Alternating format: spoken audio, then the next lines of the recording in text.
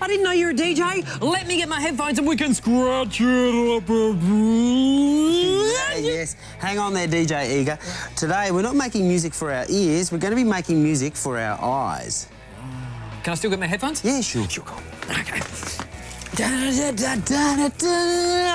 what do we need? All right, for this week's experiment, we need a record player. Yeah. You need to go to my website and print out this groovy-looking spiral. And then you print... Yes, that's right. Did you say website? Yes. Oh, OK, Surfing Scientist website via spark at rollercoaster.com.au. Beautiful.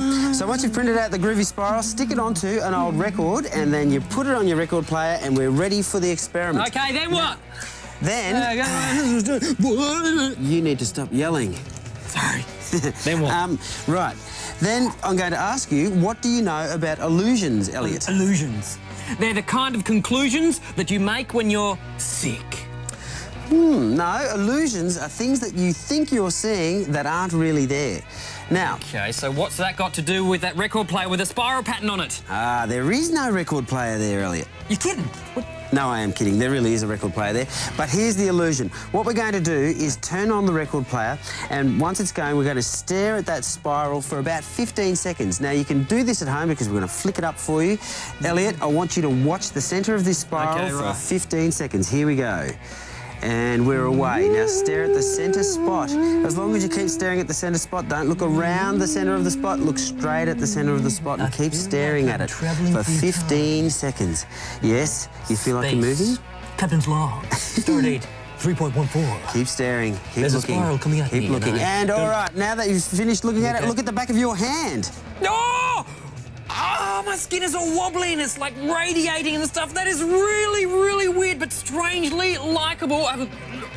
It's all right, just a little bit sick there. Why did that happen? Well, Elliot, whenever we look at some form of motion that's repetitive, it imprints on our brain for some unbeknownst reason. It's very weird. I can't explain it. No one can explain it yet, but it happens to us all the time. In fact, you may have had this happen if you stare at a waterfall for long enough and then look next to it. Very peaceful and relaxing. Now, next time you get the chance, look away from the waterfall and you'll see this motion imprinted on your brain.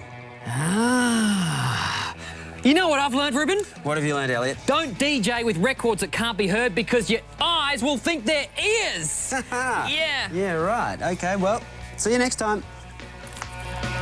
The Surfing Scientist is so clever.